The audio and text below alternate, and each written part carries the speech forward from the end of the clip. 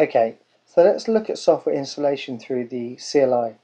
We do this through a command called apt-get. So basically it stands for get me an application. The way it works is it will go online to an online repository. It will search through that repository for the software that you require. If it can find it, it will then look for any other additional software that may be required to run the first lot of software, and they're called dependencies. So in this instance we're going to be running VNC or type VNC. So what it will do is it will search through the repository, it will look for any dependencies, things like Java may be needed and different things, and it will grab those as well. It will then download them all onto your Raspberry Pi and will do the installation for you. Now there are lots of options you can use, and here's a very quick sample of some of the options you can get. So the main one you'll use will be apt-get install, which will search through, download and install the package for you. You may want to update the packages for the latest version, again upgrade.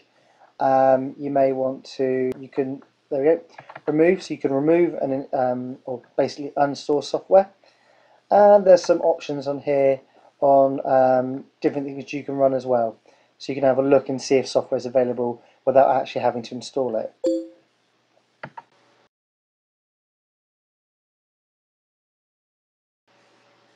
Okay, so let's have a look at apt-get in action. I'm going to run the command sudo apt-get install, because we want to install the software, and we're going to look for the software Tight VNC server. Tight VNC server is a server-side application.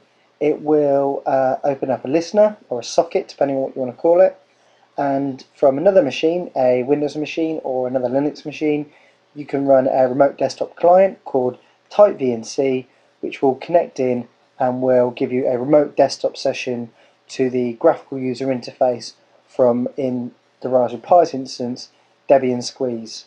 So we can see it's downloaded the software, it's installed the software from our online repositories, and we give it a moment and it will finalize the installation, and there we go, we're ready to start using Type VNC.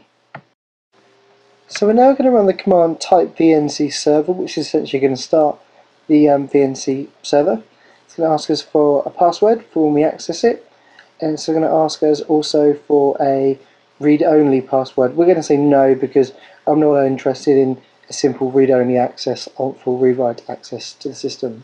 So the next thing we need to do is we need to set up basically a socket for the VNC server to listen to. So what we're going to do is we're going to run the command VNC server.